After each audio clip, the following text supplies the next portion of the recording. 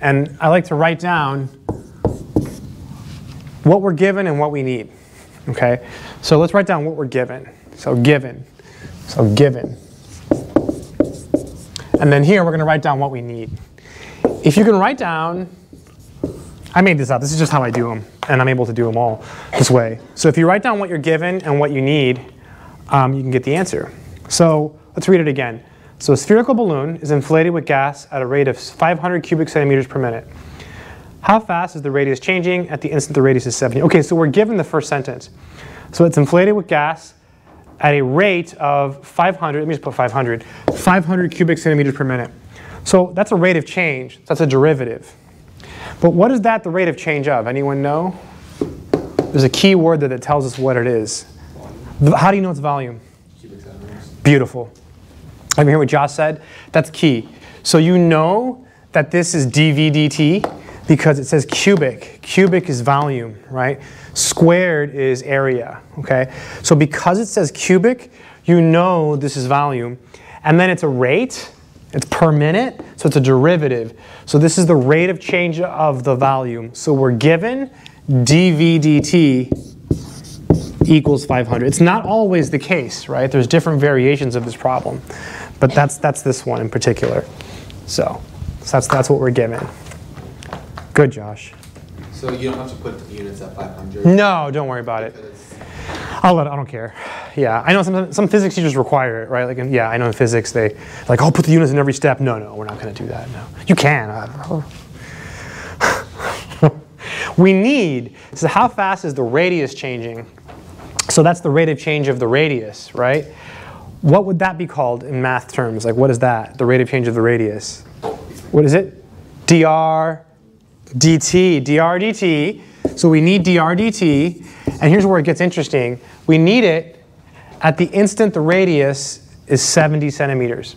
So we need it when r equals 70. So they have that line. That's that line we were talking about earlier. Hey, Ethan. What's up? Welcome back. That's good. So we read the question. And again, the cubic tells us that, I'll just say it again because Ian walked in. So because it says cubic, that's how we know it's volume. And it says rate. So it's the change of volume, so it's dV dt. That was the key. No, it's important.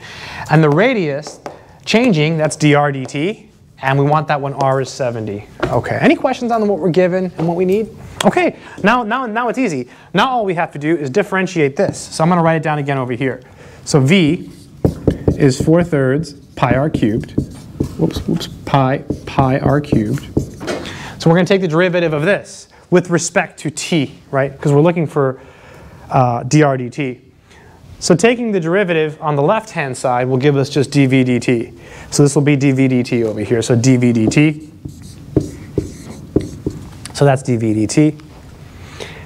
4/3 pi is a constant. It hangs out, okay? So what you do is you put the 3 in the front, so it will cancel. So you'll get 3 times 4/3 pi r squared times,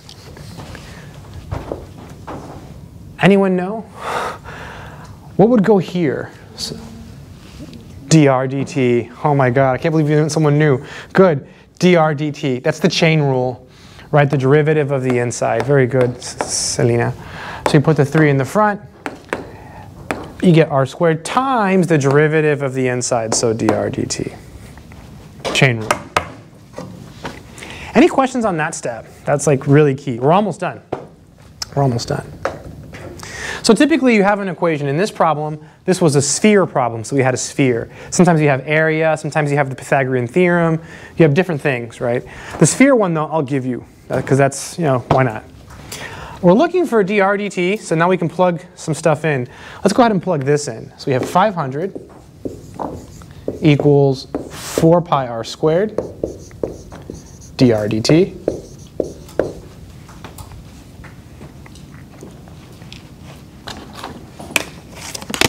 And then you can divide by 4 pi r squared. So we get dr dt equals 500 over 4 pi r squared.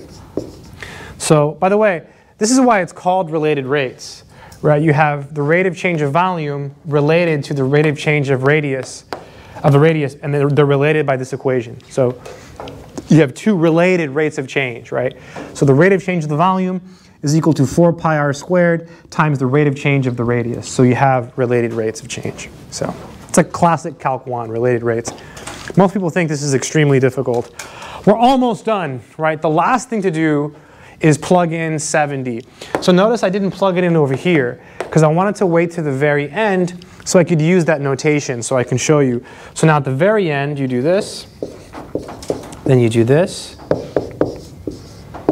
It's really important, this notation here. Otherwise, it's wrong. If you don't tell the reader you're plugging it in and just plug it in, it's a little bit sloppy. So this is 500, 4 pi 70 squared, and thankfully we have calculators. This is really, really big, or small, or something. 4 times pi times 70 squared. Does the homework have any specific units it wants? Like decimals? Oh, it doesn't say. In the homework it doesn't say.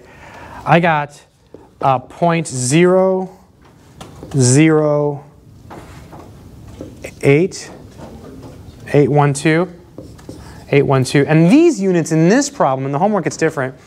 This is the rate of change of the radius, so this is centimeters per minute in this problem. In the homework it's, oh, it's centimeters per minute, okay. Yeah.